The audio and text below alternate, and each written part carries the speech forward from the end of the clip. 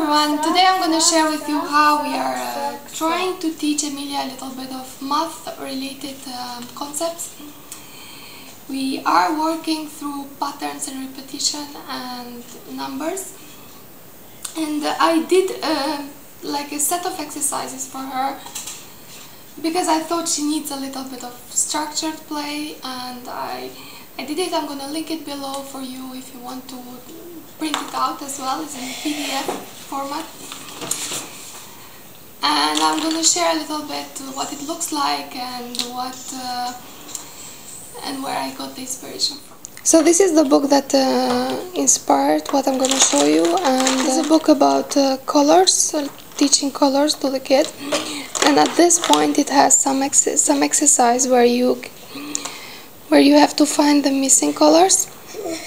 And I noticed that Emilia has a hard time with it, and I thought if she could do those exercises by coloring, she would remember it more easily. What we did is we took this concept and we have played a little bit with it, and what we have here is first we start with easy patterns where green, red, so it will be green, red, and then we can do more complex patterns such as green, red, red. And we can also have a more complex schema, for example, red, yellow, blue, red, yellow, blue, red, yellow, blue, and so on. What I found with Emilia is that the 3.5 is difficult to draw on a round, so she's still learning. These are some of the exercises she has done.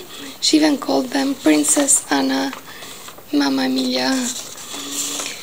Yeah, there's nothing in there. And then it becomes even more complex, where you have numbers and colors, and then you have to find the color based on the number. 371, for example, would be blue, green, and red. So in this way she can learn to recognize a little bit of the numbers, because she knows already the color. Then I started making it even more complex, where I thought, well, I write the color and the number, but then I leave this white bits that they have to find out. For example, here is red, yellow and blue, red, yellow, blue, but then they have also to find the number. So if so one could even write the numbers here if they can manage. This is also a sheet that you can print out black and white, and you can just reproduce the same or something different with them.